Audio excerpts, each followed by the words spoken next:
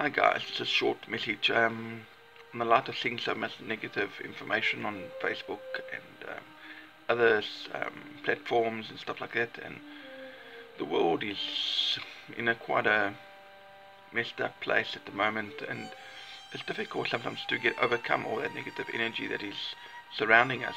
So I thought, you know what, I'll encourage some people, and I hope some people are encouraged by a little bit of a positive message today.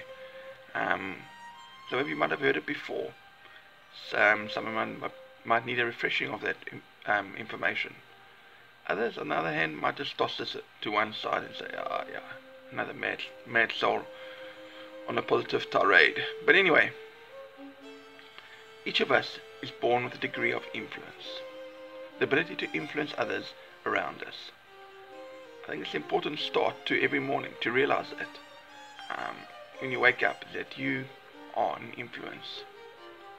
The importance of this is that we are influencers of the climate we also live in. In other words, we influence. As we all step out our doorway, we are influencing the environment around us in how we react to things, how we act to things, how we posture ourselves in life. We are an influence. Many of us allow our circumstances or situations or our level of education to influence us in a negative way.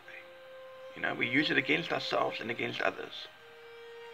And thus we become products of that negative mindset or environment we choose to let in, limiting who we can be and limiting the potential influencing capability of ourselves to the world around us in a positive manner. So, we know this world is buried with negativity. We are sort of like thrown in a cesspool of negativity often when we just open our door. And this world needs, and because of it, this world needs as much light as possible. So any light you can shine on this world is a positive thing. And let us say one person has the ability to change the world. And if that is true, and I believe it's true, one more light will make this world a far brighter place. Things grow and blossom and come to life in the light.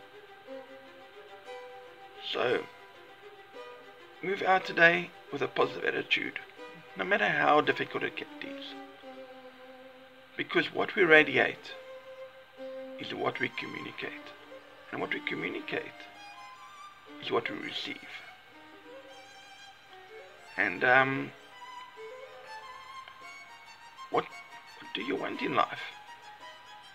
For you to ask yourself. And that which you invite into your life comes from the mindset that you wake up in the morning with. Just a short message. And I hope it resonates with some of you, in the light of all the negativity that we are faced with in this world at the moment. Cheers, and have a great day.